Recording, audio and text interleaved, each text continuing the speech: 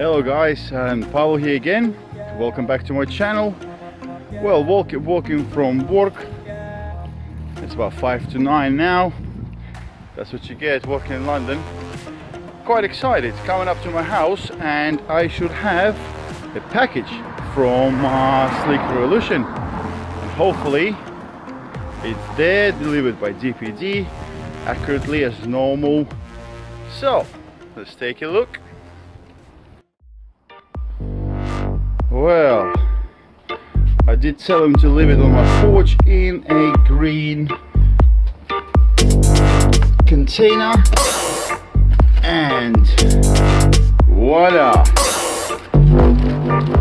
DPD from Sleek Revolution. Hey, I was waiting for this for quite a long time. So, let's take a look what's inside. So guys, hello, and you won't get better first impression review as this. Just walked in, here's the package. This is the new remote from Sleek Revolution. Got my Flex E-board ready, but let's start with opening this up and actually looking at what's inside. So guys, so what's inside the package from Sleek Revolution? Let's cut it open.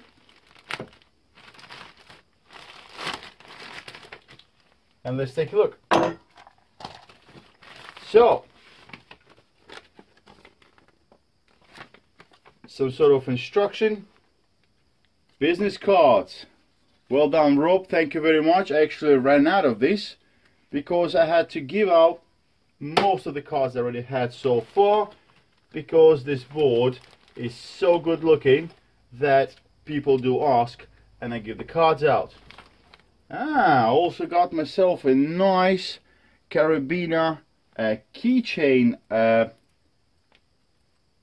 neck strap, I would have thought.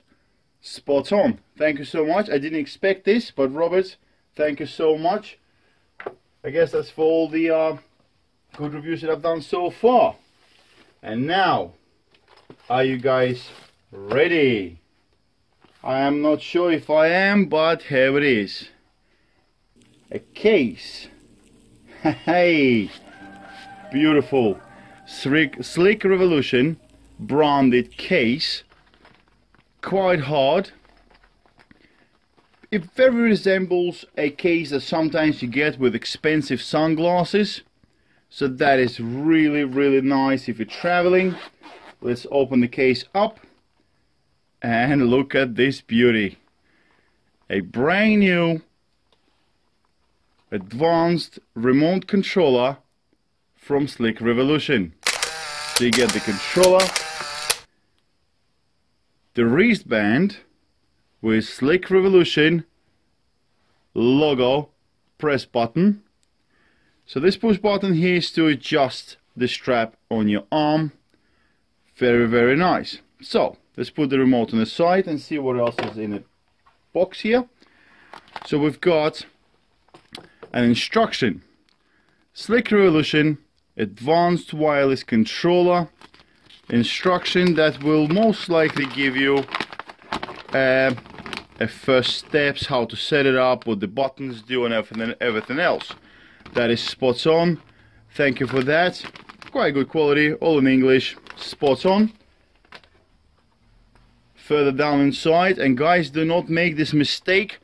I'm cheating a little bit because I have seen a couple of photos already on Facebook.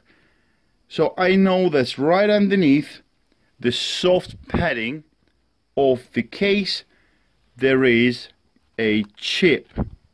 So chip is safely stored right underneath here, and also a packet with 2 replacement screws. So when you get your controller, don't panic if you don't find your chip straight away. Check underneath the soft lining of the controller secure case. So let's take a look closer at the controller itself.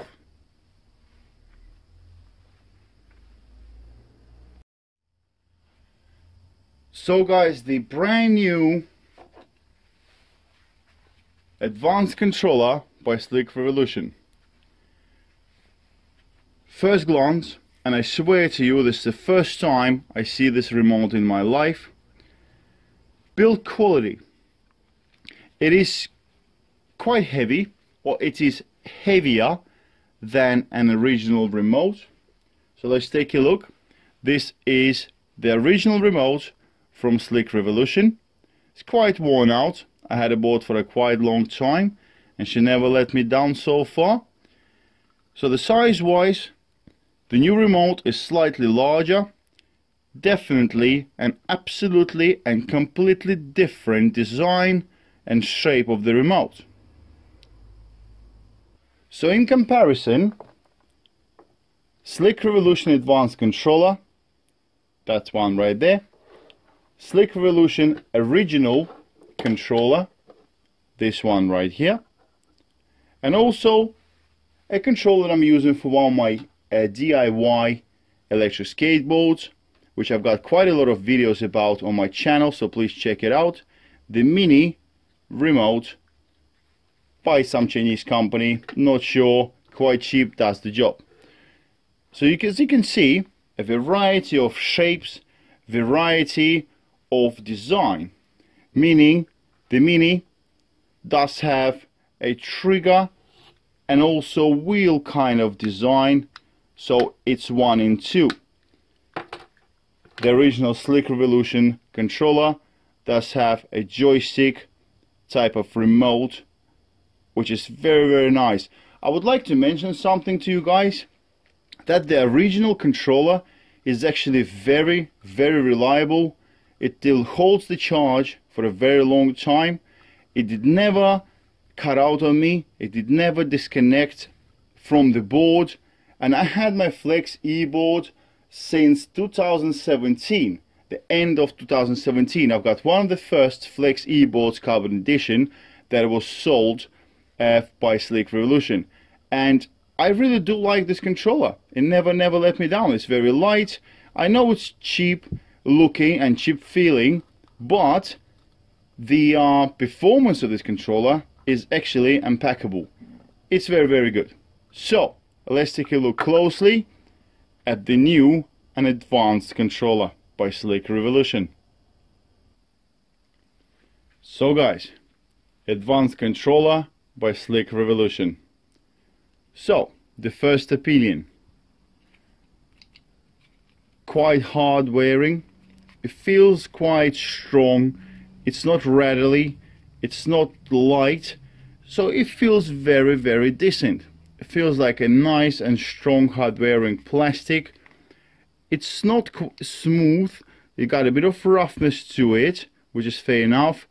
Brass screws, I'm not sure if I am very excited about the brass and black.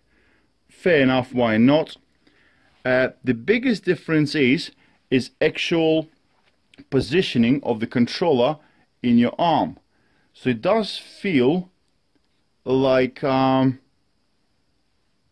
joystick on a Wii or something like that, like a Wii joystick controller, which is quite nice actually. Why not? I do still prefer the shape of the original controller because it is on a shape of like a droplet, so it is very comfortable in your hand, and I don't know, it just falls in very nicely. Maybe because I'm used to it really much. This new controller is slim, so it's a bit squarer, but still feels very nicely in your hand. Not an issue. I'm sure I can get used to it. So the biggest differences are the original controller used to have a joystick type of lever that would allow you to either send the board forward, slow down, or brake. At the front here you used to have a button that would activate the controller and connect it to your board, and also you would be able to change your speed setting by pressing the forward, pressing the power on, and that would be your high speed setting. So this is the old controller by Slick Revolution. the new controller by Slick Revolution has definitely changed a lot. Instead of the joystick, you do have now a wheel. It's quite large. It got teeth on it, as you can see here. So this is obviously to stop your thumb from slipping away. You press forward to go forward and backwards to slow down.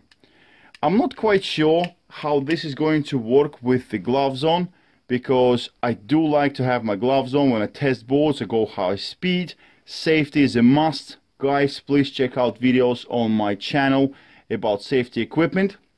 I'll test this out. I'll let you know how it goes. The biggest difference as well is that now you have dead man's trigger.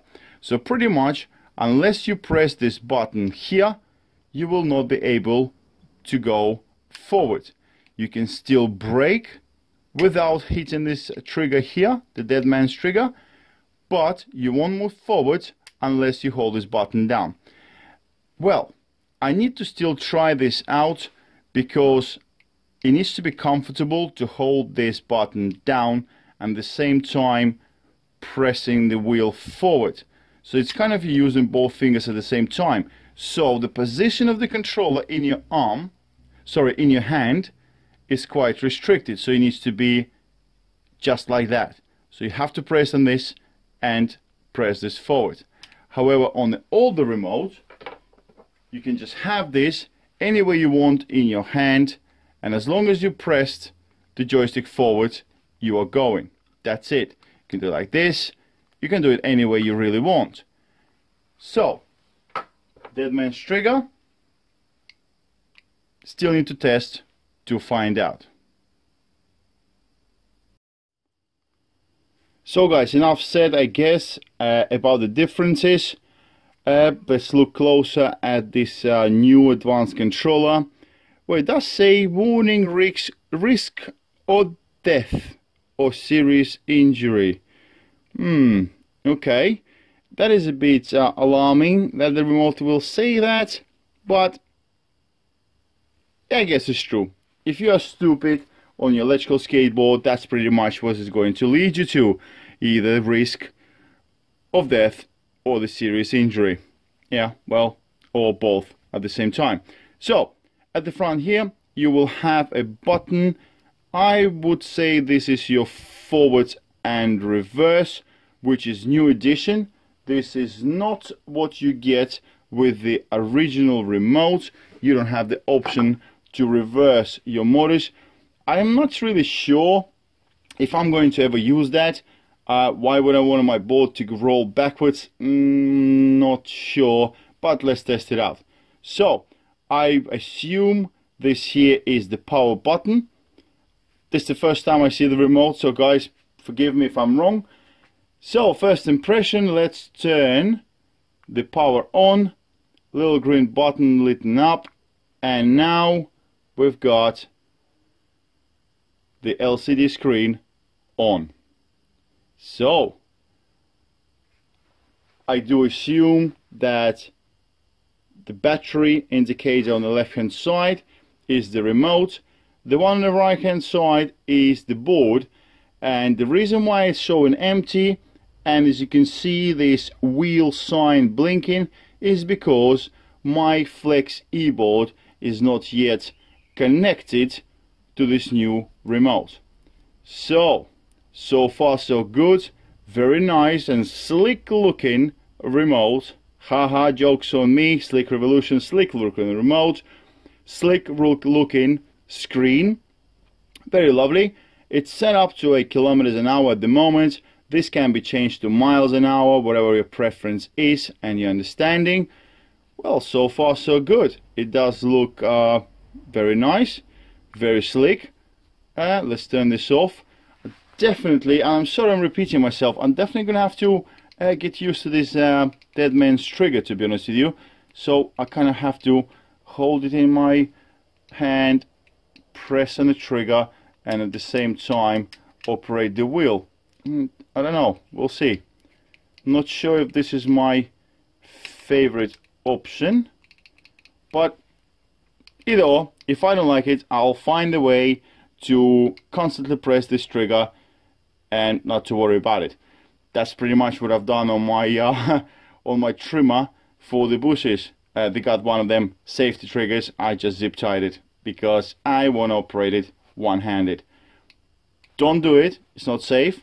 This is obviously meant for the situations if you fall off the board, you release the trigger because you automatically would do, and the board will stop. Or as also meant to not activate your board if you accidentally hit this wheel. Well, we'll see. So, next step, let's install the chip onto my board.